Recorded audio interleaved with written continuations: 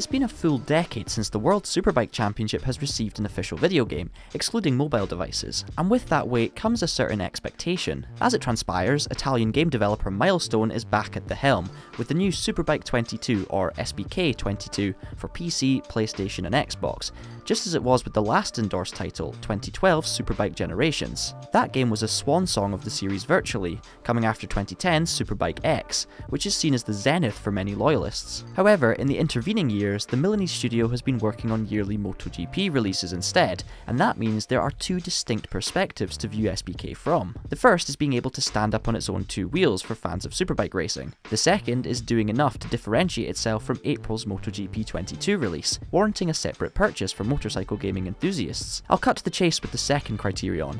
No, it does not. I'm all for game companies utilising the same underlying technology between games. It reduces production times, cuts costs, and when enacted successfully, helps the platform develop for the benefit of several individual titles. If SBK 22 rode differently, and added in some different features to its contemporaries, then I think that would be just enough to warrant a dedicated release. However, while its Unreal Engine utilising visuals deliver crisp looks, a snazzy photo mode, and the engine sounds have been rightly updated,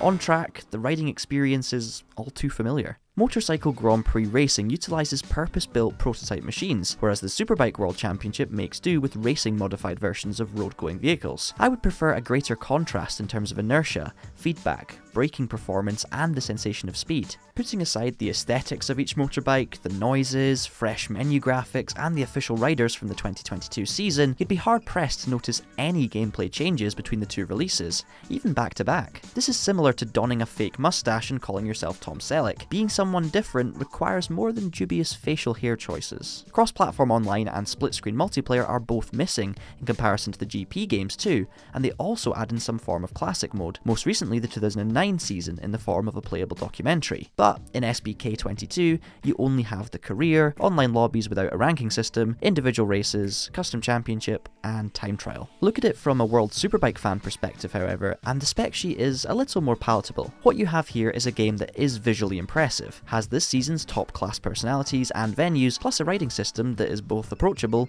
yet a challenge to master should you switch off the assist systems. I really enjoy riding around the Circuit de Nevermanicur, Autodromo de Most, and Circuito San Juan Villicum venues. While not laser-scanned, these are solid reinterpretations that deliver a fresh perspective for motorcycle gamers. Where you'll likely spend most of your time, the career mode, is reasonably in-depth. You must allocate team personnel and resource points towards new part evolution, plus there's the option of joining a fictional privateer team, allowing for livery customization or negotiating a deal for your rider at an authentic squad. However, even if you're a seasoned Jonathan Ray fan who hasn't played a MotoGP game, some obvious elements are lacking, namely support classes.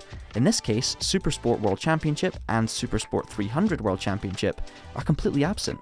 While the career does have part development, the people management aspect is humdrum. A lack of pit stops and changeable weather conditions are also immersion breakers. Smaller details are conspicuous by their absence, such as any form of commentary or even a post-race animation. This robs the game of any character, a little spark that will make the presentation more relatable. Worse, the computer-controlled rivals require a significant rebalancing. Depending on the difficulty level, you are set with a goal of achieving a free practice lap time that seems almost impossible. But, come the race, you just fly past your competitors down the straight and pick up an easy win. It's a stripped down, back to basics approach that feels quite honestly behind the times. The one saving grace is the price, released digitally at just £32.99 or $39.99, close to half the cost of its contemporaries. SBK 22 is a derivative attempt at a real-world sanctioned World Superbike release. Let's hope next year it can be improved upon to form its own sense of identity.